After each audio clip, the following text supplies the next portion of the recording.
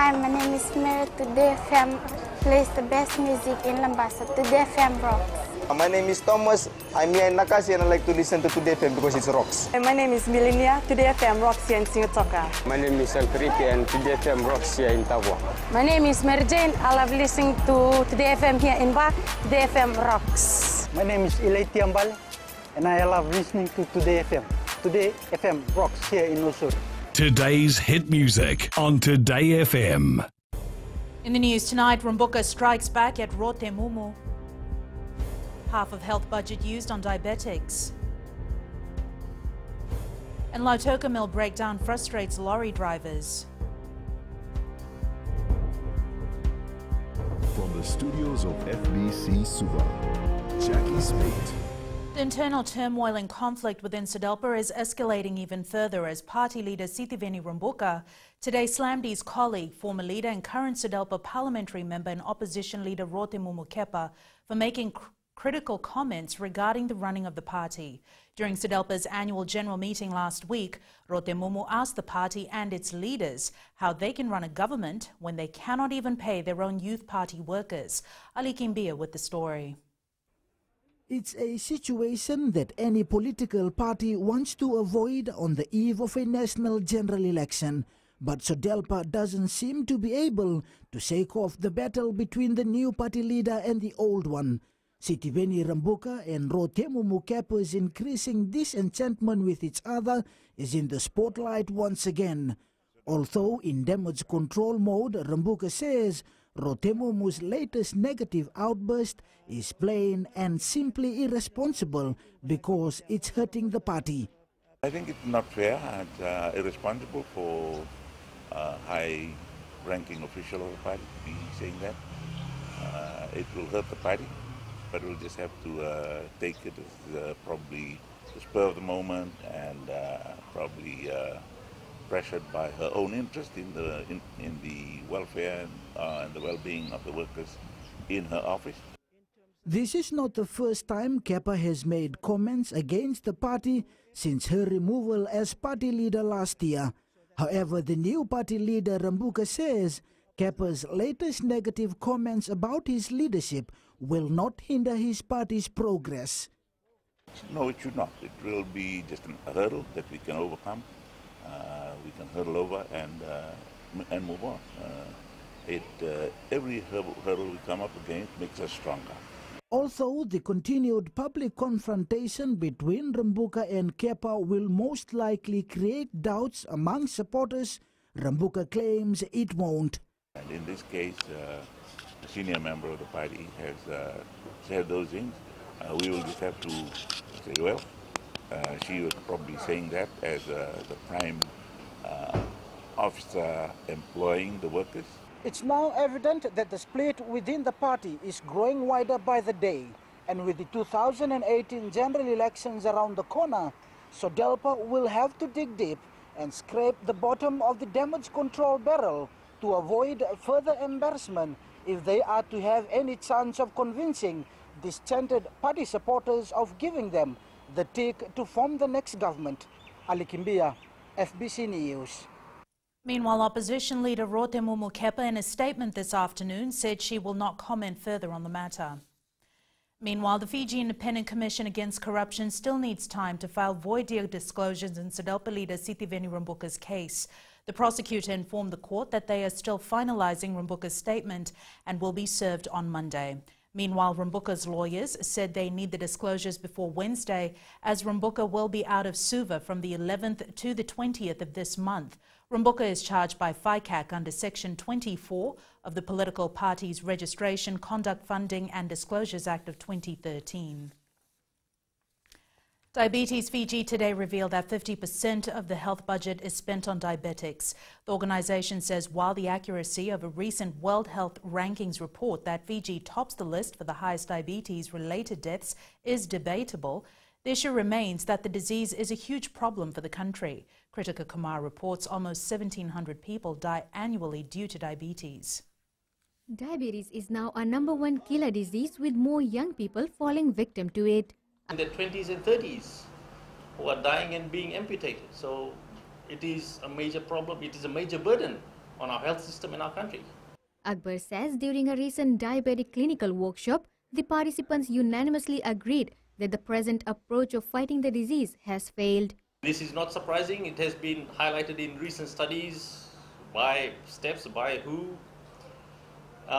And the major contributing factors to this failure are the lack of affordable healthy food choices, effective education, and accessibility to health services. Meanwhile, Professor Eddie McCaig says people should not shy away from regular health checkups. Our problem is our people are coming too late. So we have no option but to cut their leg off. Diabetes Fiji believes a new approach is needed to educate the people. The organization believes diabetes needs to be part of the cabinet agenda and it needs to sit within the office of the Prime Minister, which will ensure a concerted and coordinated effort of all relevant ministries and departments. Kritika Kumar, FBC News. The ATS Employees Trust former chair Jaideer Singh has been sentenced in absentia to 3 months imprisonment by the Lautoka High Court. Singh was found guilty of contempt of court for a statement he made during the airport terminal services strike. In January, during a press conference, Singh made allegations against the judiciary, saying it was controlled by one minister. A bench warrant has been issued against Singh, who resides in Australia and was not present in court. He has also been ordered to pay $9,000 in court costs. The judge mentioned that if Singh had pleaded guilty in the first place, he would have received a suspended sentence. West lorry drivers are frustrated as they are still waiting for answers from the Lautoka sugar mill management on when the crushing will resume. The mill began crushing on Monday but has encountered some problems during the week. Felipe Naikaso reports the drivers claim they have been getting mixed responses from the management since. Many of these lorry drivers have been waiting to offload their cane since Wednesday. They say the mill breakdown is costing them a lot. Yesterday I come here at 9 o'clock and FSC is not working properly. And last night 8 o'clock they tell us there's a 6 hours breakdown, but they still can't make it. More than 200 cane trucks can be seen parked outside the Lautoka mill, with cane drivers traveling as far as Rakiraki to deliver the cane here at the Lautoka mill. 9 o'clock we came here, so we are waiting for the mill. They can't, some problem there in the mill, and we have difficulties for the food and everything. Some of these drivers claim they are not being given straight answers on the status of the mill breakdown. Yes, this is one area that we drivers are facing. From the mill to the field officers, I believe there is a breakdown in communication, because if there were problems with the mill, the field officers should have been notified so that the quota is not given. Meanwhile, the FSC says the mill experienced a gearbox failure earlier today after crushing continuously since early Thursday morning. It says repairs will be completed overnight. The FSC also stated that lorry drivers have also been told they can leave their trucks behind and they'll be given rides home and back to the mill by FSC. Felipe Naikaso, FBC News. Still to come, another multi-million-dollar drug bust. And sailors responsible troubled over Arafinis Kiro sinking. Stay with us.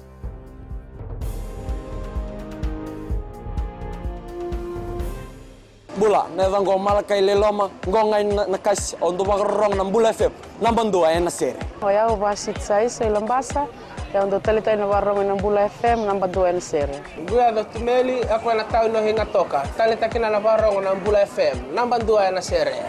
Wana tunga nam Bula FM, namban dua ena sere nawaluan. Neva ngo fane na tau no ngo singa toka. Kita on talita kana Bula FM, namban dua ena sere. Bula FM, namban dua ena sere.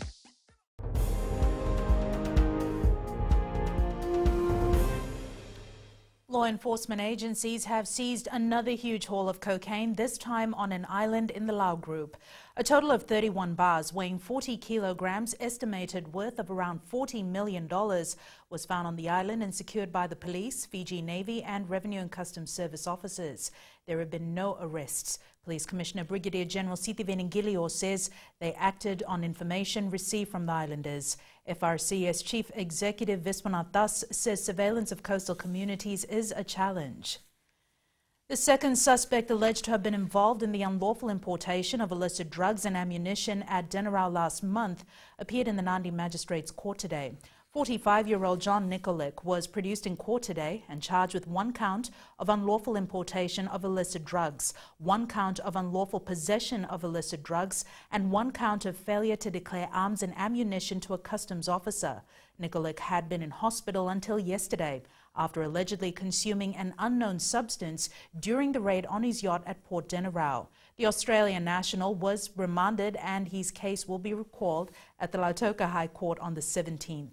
In their raid, officials seized 15 kilograms of cocaine as well as ecstasy tablets, all with an estimated value of $20 to $30 million, as well as undeclared currency, guns and ammunition. Meanwhile, Nikolic's wife Yvette faces similar charges. 4 accused naval officers responsible for the grounding of the RFNS Kiro on July 14, 2016, took the stand during mitigation today. The 4, Lieutenant Commander Saula Tuilevuka, Lieutenant Samuela Dikaitonga, Lieutenant Ben Salavakau, and Ensign Michael Brown, appeared before a general court-martial at the RFMF headquarters in Nambour. Akosita Tale has more.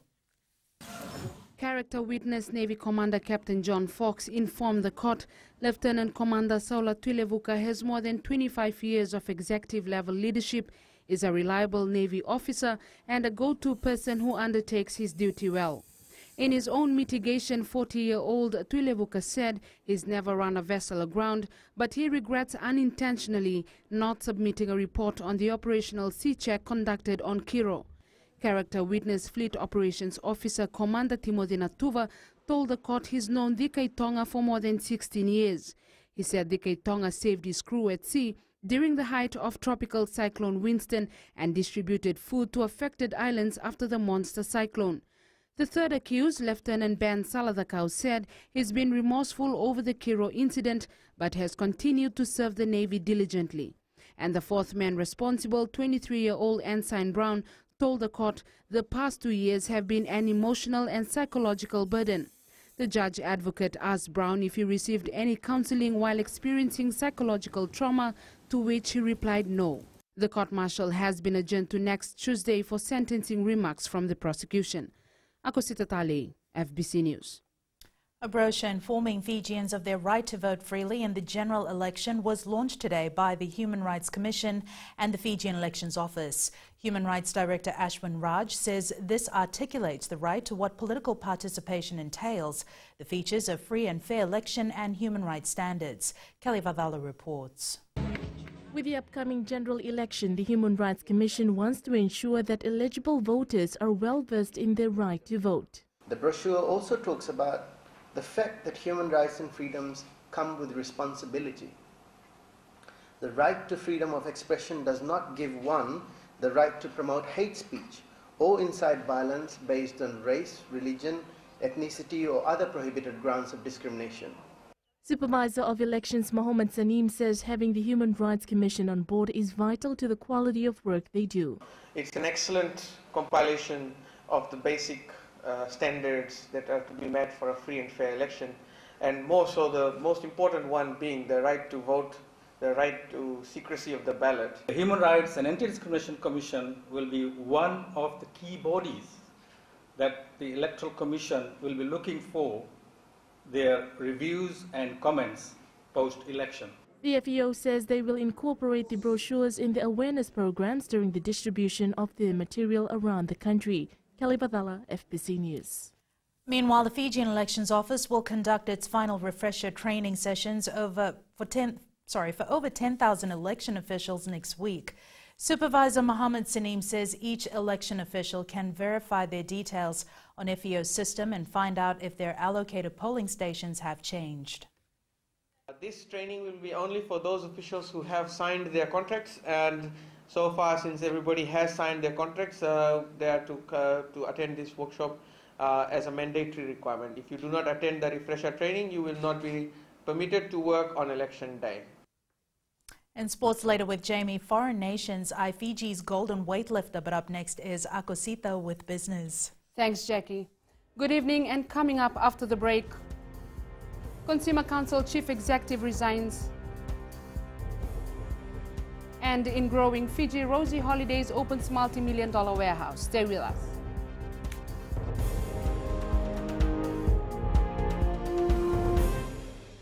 Lola, I am Eleanor. For the best classic hits, I only listen to Gold FM here in Singapore. Gold FM, only the classic hits. My name is Seni Rawa. I love listening to Gold FM here in Nosuri. Gold FM, only the classic hits. My name is Dino. I'm from Outrigger, Coral Coast, Singapore. I love listening to Gold FM, only the classic hits. My name is Salote. I love listening to Gold FM here in Nosuri. Gold FM, only the classic hits. Bula, my name is Marida. Gold FM plays the best classics here in Outrigger, Singapore. Gold FM, only the classic hits.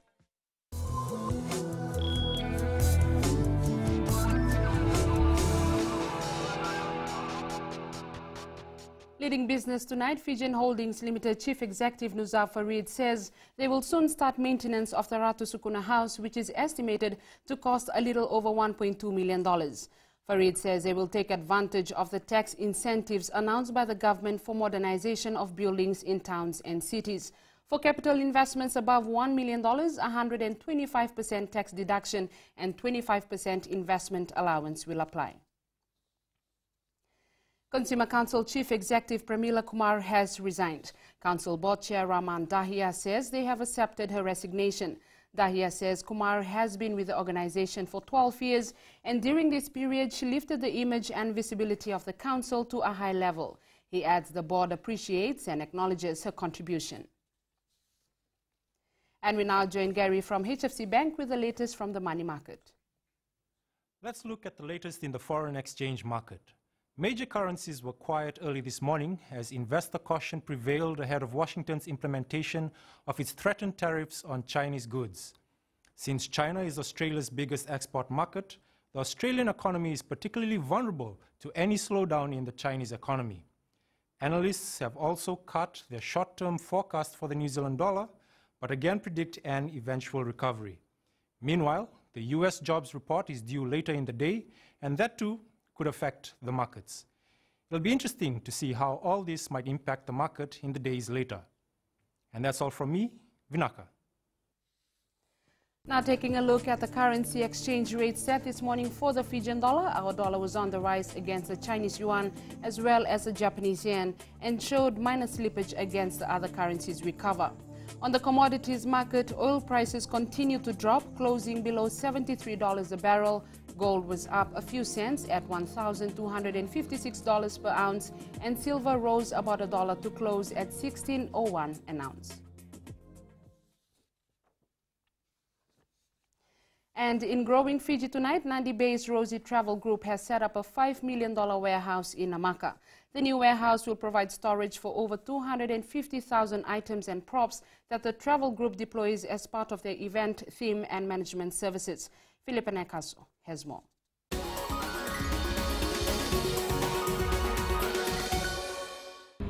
This new purpose three-story complex in Nadi will cater for the growing and lucrative overseas meetings and incentives market. Sends a clear signal to the international markets that Rosie Events is serious about delivering world-class event solutions to international professional conference organizers. And I'm happy to note that it's not only restricted to the hotels and the tourism industry. Rosie Events has also partnered with Fiji Airways, Tourism Fiji and various hotels to attract more high-value spenders in the niche meetings, incentives, conferences and events space. One of the things, Chris, that's really important to our company is the figure 11. Because we know that every 11 visitors that we somehow can inspire to visit Fiji, those 11 visitors creates one full-time job for a Fijian somewhere and 2 other jobs indirectly. So when your 300-strong or so conference arrives at Nadi Airport, they are secured in the fact that 27 people that very moment will have a full-time job. The investment by Rosie Events has also created 10 new jobs. Philippa Naikaso, FBC News.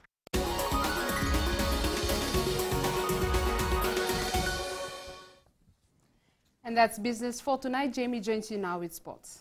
Thanks, Akashita, and good evening. Up ahead in sports, Fiji Sevens players to receive incentives if they win the Rugby World Cup Sevens. And young Suva side eyes a spot in Skipper Cup final. This and more coming up.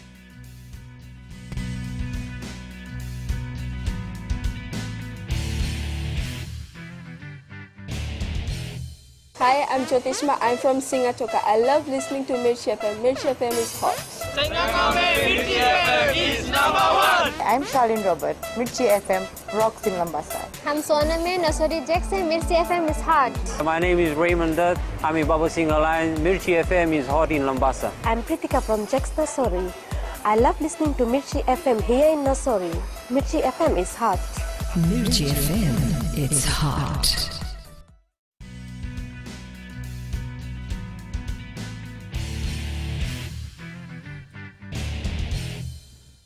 While expectations are always high when the Fiji Airways Sevens team head into a tournament, it's usually at its peak when it comes to the Melrose Cup.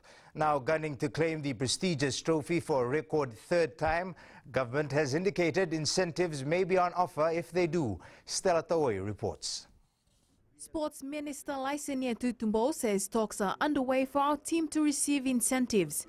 Tutumbo has not confirmed an amount yet, but says if they win, they could get rewards. We'll come into that when we finish with the World Cup. Yeah, because that's what we do. When the team is successful, they deserve. And we'll come into that. This could also be a good example for other sports as well. We have given to the Rio Olympics and also the Commonwealth gold medalists, silver medalists and bronze medalists. Not only on rugby, but this particularly is for sevens. Meanwhile, Sevens coach Gareth Baber says they'll take one game at a time. We'll take nobody for granted. We don't have the right to do that. You know, maybe at the end of Sunday when we've come out with the winning medal, then you know I'll be talking differently. But as it stands, it's a matter of taking each game on its merit and making sure that we are humble enough to get through each game. The team is now in Utah before heading to the World Cup in San Francisco. Fiji will open the Rugby World Cup Sevens campaign against the winner of the qualifying Match 7. It will either be Japan or Uruguay on the 21st of this month. Stella Taoi, FBC Sports. Since stepping down from weightlifting, Fiji Commonwealth Games gold medalist Eileen Vikamatana has received invitations from other countries and local sporting federations to utilize her talents with them. While there's been little to no progress with the current impasse between the Levuka Club and its parent body, the Fiji Sports Commission says its role in the process is limited. Meli Tavanga has more. Sports Commission Chair Peter Maisy says their policy is to never intervene to the affairs of sports federations, since it's an internal matter. The Sports Commission is tasked under its decree to look at, to mediate on issues that come up. So the issue with weightlifting has come to the notice of the Sports Commission now, and yes, we are having talks with the parties. However, New Zealand weightlifting coach Gary Marshall would love her to be in the New Zealand camp. He says she's a top qualified weightlifter, and no doubt about that they haven't received any application from Eileen at the moment. Vikamatana has stated in her letter that she did not want to change countries, but what weightlifting Fiji has done to her is unforgivable. She says if she has to stay away from the sport for one whole year, she would do that, and if there's any country offering her a place, why not taking the chance? She says Athletics Fiji has also written to her showing their interest following her resignation. She says she received an email from Athletics Fiji wanting her to do throwing and rugby. Meanwhile, there should be an outcome by next week of the boycott talks between Weightlifting Fiji and the Levuka Club overseen by the National Sports Commission. Meli Tavanga, FBC Sports. The Suva rugby team has been the informed team of the 2018 Skipper Cup competition. Suva head into the knockouts on top of the points table with only one loss from 6 matches. They host Namosi tomorrow at ANZ Stadium, where they hope to pick up from where they left off in the preliminary round. Got a lot of experience in the team. There's plenty of players who have played in the Flying Fijians, the Warriors, the Mbua, so we rate them highly. And it's of a good challenge for us because we have a lot of young players coming into the senior team this year. For all the great football that's been witnessed at the World Cup so far, the tournament hasn't been without its controversial moments. Argentina legend Diego Maradona has once again caused a bit of a stir in the FIFA ranks this time putting a referee in the firing line. The Belgium football side has wrapped up preparations and is ready to face five-time FIFA World Cup champions Brazil in the quarter-final tomorrow. Uruguay football star Edinson Cavani has returned to training but remains doubtful for the World Cup, for the World Cup quarter-final showdown with France.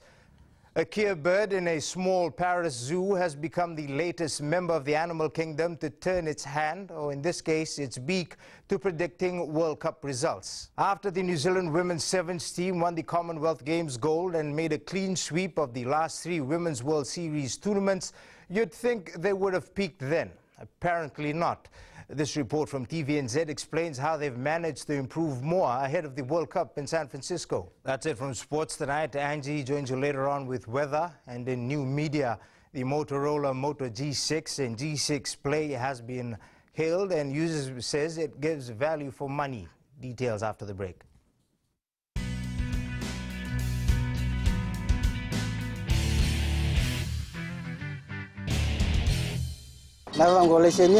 Obama kita nakas dorong bina kape na radio Fijuan nandong wibit. Ayaw binyana ito barongon na radio Fijuan nandong wibisi hinga toka. Guado ilaisa hinga toka. Rong bina na hera makawa ina radio Fijuan hinga toka. Radio Fijuan nandong wibiti.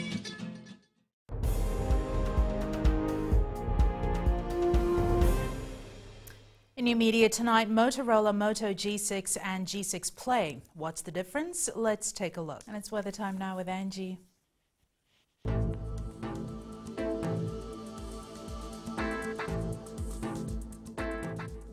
Hello to you and to the weekend. It's Friday in the hood, and how can we not love Fridays, especially if the weather is mostly settled and cool. So if you have plans for games or gatherings for the weekend, you will find out what the day will be like. Taking a look in the west, mostly sunny, but the nights are pretty chilly. Eastwards from Pekhabarasuva, another cool and overcast day. And up north, quite muggy and expect a cold night. At sea, southeast winds 20 to 25 knots, rough seas. For the tides, high tide at 12:51 a.m. with low tide at 7:05 a.m. Sunrise at 6:39.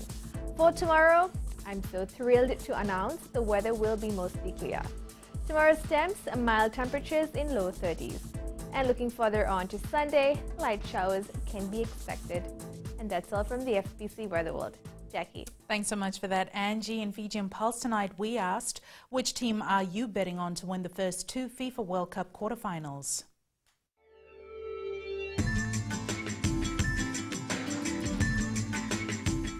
My team is Brazil because I love the players and the coach. I'm supporting France because they've been impressive throughout the pool games and even in the last 16. And Belgium as well because they are the underdog team. I think France will win the league, FIFA World Cup 2018 because they are a very good team.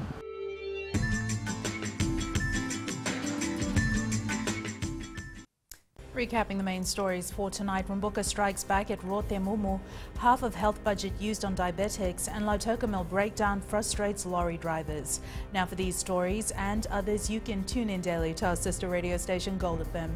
To our poll question this week, we're asking, are you happy with the new initiatives announced in the national budget? Visit our FBC website to answer. Before we go, our shot of the day. This stunning shot was sent in by Hemant Kumar. The beautiful sunset was captured at Castaway Island. Remember, you can send us newsworthy pictures and videos on email fbcnews@fbc.com.fj or share it with us via Facebook page FBC News. You can also follow and tweet us your news tips at FBC_news or simply hashtag FBC News.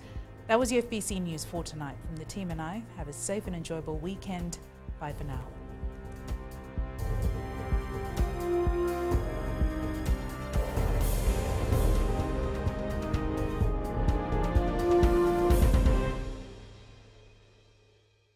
मैं नवनीत नंद नंबुआ लुम्बुआ से। जैसे फ्रेंडी north मशहूर है वैसे radio Fiji 2 भी सभी जगह मशहूर है। रेडियो फीजी 2 देश की धड़कन। सीमा नकाशी से मैं रेडियो फीजी 2 पसंद करती हूँ सुनने के लिए।